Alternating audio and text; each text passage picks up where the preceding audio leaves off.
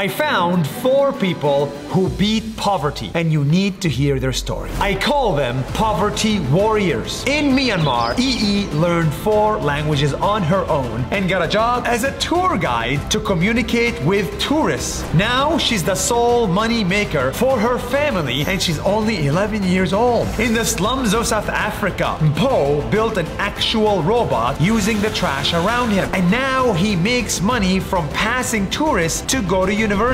In China, Wu learned how to build robots without even using the internet. He went from being a farmer to a lecturer at a local university. In the US, Isaiah grew up poor in Los Angeles, but he got a pilot's degree and became the youngest African-American pilot in the United States. These inspiring people show us it doesn't matter what you have. What matters is what you can do with what there is. That's 1 minute. See you tomorrow.